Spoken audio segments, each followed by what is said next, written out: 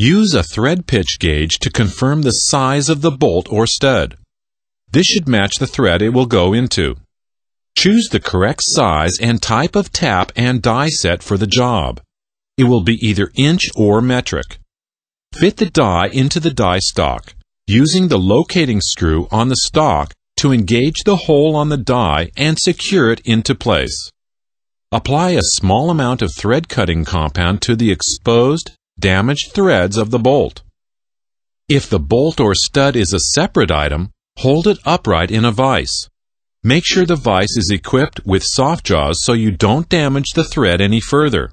Then tighten the vise so that the bolt is vertical. Slowly and carefully turn the die stock in a clockwise direction onto the damaged bolt. Make sure to keep the pressure vertically above the bolt. You will feel the die removing the metal from the bolt. Continue to turn the die until you reach the depth to which the matching nut will be tightened. To remove the die, turn the die stock counterclockwise up and away from the bolt. Clean any filings or particles from the cutting threads of the die.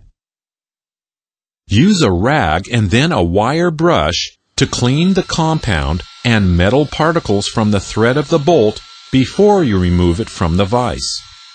Test the job by using the correct size nut and tightening it by hand all the way down the bolt or rod. If the repair is sound, dismantle the die from the die stock, clean them both, and put them away safely.